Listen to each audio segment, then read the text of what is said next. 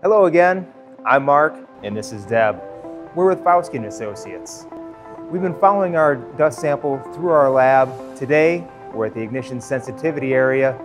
So let's go test out our sample and see what happens in here. Hold on a second, Mark. Before we go in there, make sure that we're wearing safety glasses anytime we're in the lab. Thanks, Deb. Let's do this. This is the MIE 3 chamber. This tells us what the minimum ignition energy, or MIE, is of your material.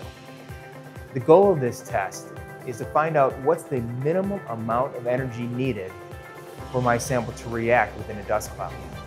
The test can be run one of two different ways, with or without inductance.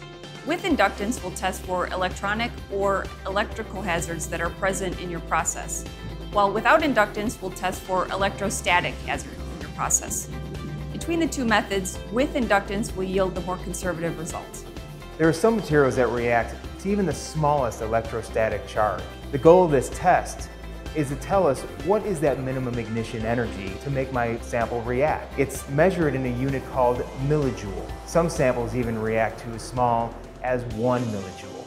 If I walk across the room and get a shock from the doorknob, that's about 30 millijoules of energy. We conduct multiple trials per sample to pinpoint the minimum amount of energy needed to create an ignition. The results of the testing are stated in the number of millijoules it takes to ignite the sample.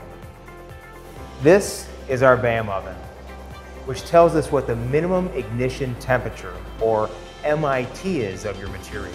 This is perfect for the areas of your facility where you may have hot atmospheres, like ovens or machinery. Let's go take a look at the MIT test in action. The purpose of this test is to determine the lowest temperature where your sample may explode.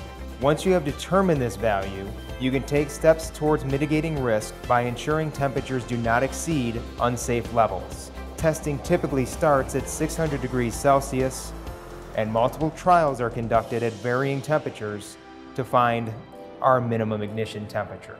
Another test that's often done along with the MIT is the layer ignition temperature, or LIT, which is shown behind me right here. The purpose of this test is to determine the minimum temperature at which your material is likely to ignite. This is designed to simulate dust accumulations on hot surfaces. Each trial can go up to 2 hours, or until the sample layer melts or ignites. Testing is discontinued if there is no reaction at 450 degrees Celsius. The tests performed here provide valuable data to characterize your material in process. Our on-site service team is available to provide guidance to keep your people and facility safe. Fauske Associates, world leader in nuclear and chemical process safety.